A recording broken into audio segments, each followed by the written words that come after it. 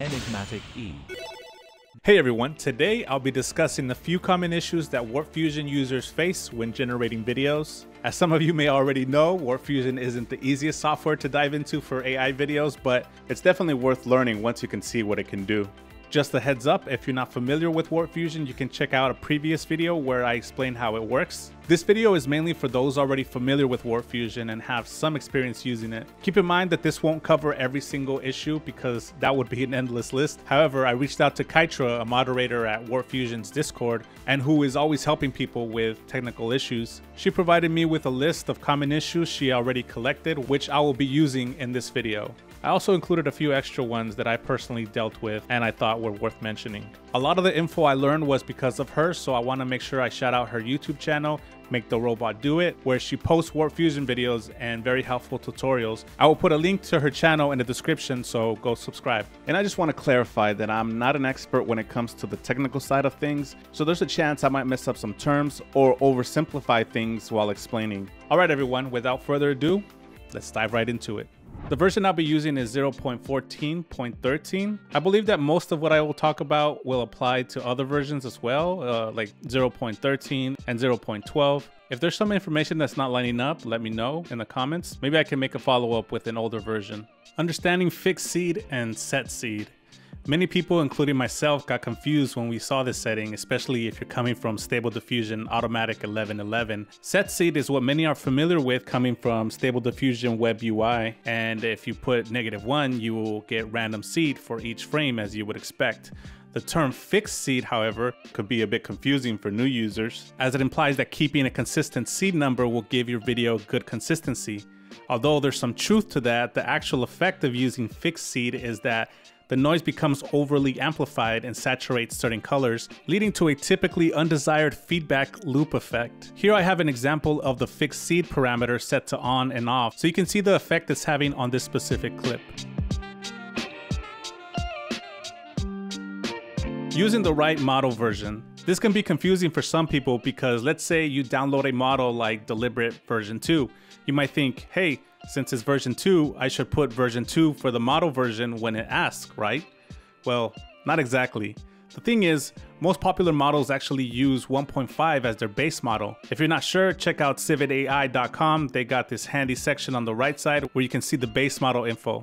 So that version number you're seeing, it's probably referring to the second iteration of that specific model, not the actual base model itself. And if you're using ControlNet, it's safer to stick with the multi-ControlNet setting and use 1.5 base models. That way you can avoid any unnecessary issues. Flow blend is like an opacity slider for how much of the previous styled frame do I want referenced for creating the next one. Alex, the developer, describes it as style versus init opacity. Here are some examples.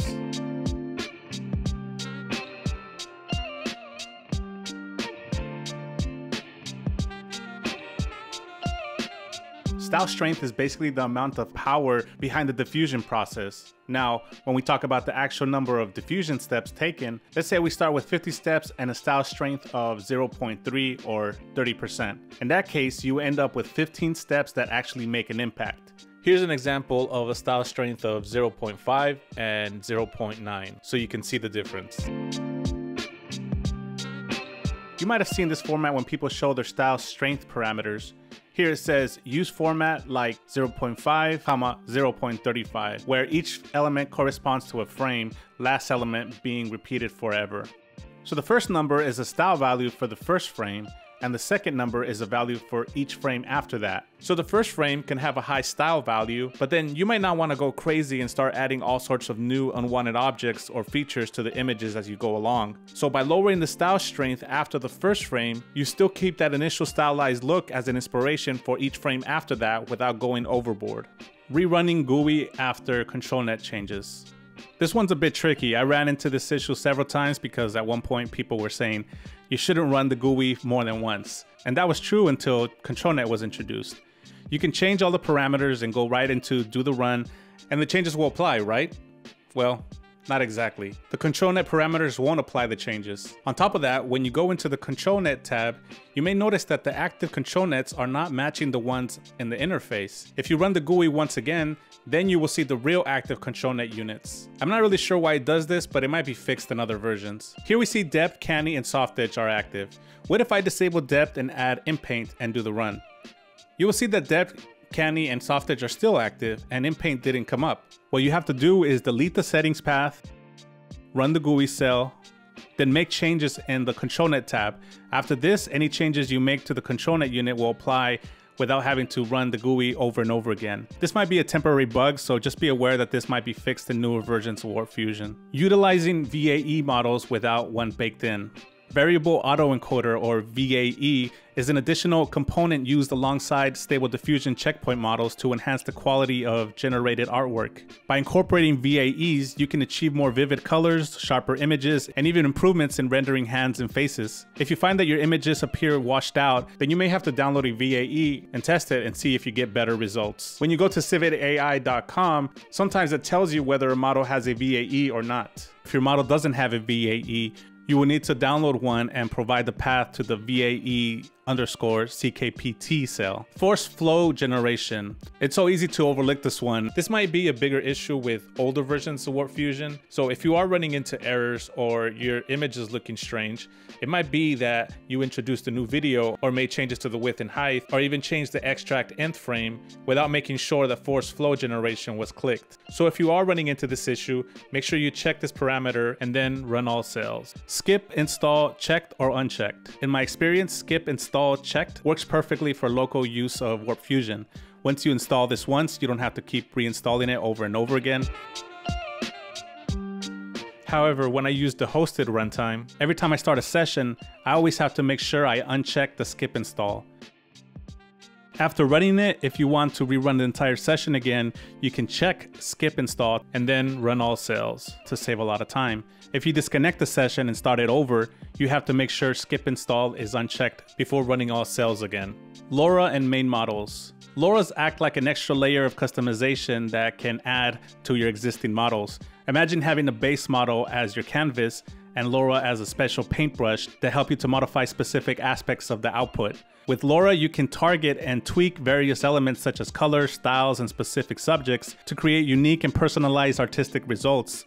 It's a way to fine-tune and enhance the output of your AI models, giving you more control and artistic freedom in your creations. Loras are usually 50 to 200 megabytes, while checkpoint models are often 2 to 4 gigabytes. Here are some examples of generations using the exact same settings in checkpoints, but one is using a Lora. Invoking Lora and Embeddings. If you're confused about how to introduce Loras to your generations, I will clear it up for you. You should store all your Loras in your Lora folder and Embeddings in your Embeddings folder, then copy and paste the path to their corresponding cell, like here. Don't put the direct path to specific files. You want to make sure to put the folder path. Now, the way you activate the Lora is by putting it into your prompt. This is the Lora format. You have to make sure you follow this format and include the name of the Lora where it says Lora name. Here's an example. The Lora weight is a value, like 1 is 100% and 0.5 is 50%, for example. I'm probably oversimplifying how this actually works, but this is how I like to think of it. And if you want to make sure your Lora is detected, it will let you know here after running the Lora cell. And for embeddings, all you got to do is put the name of the embedding.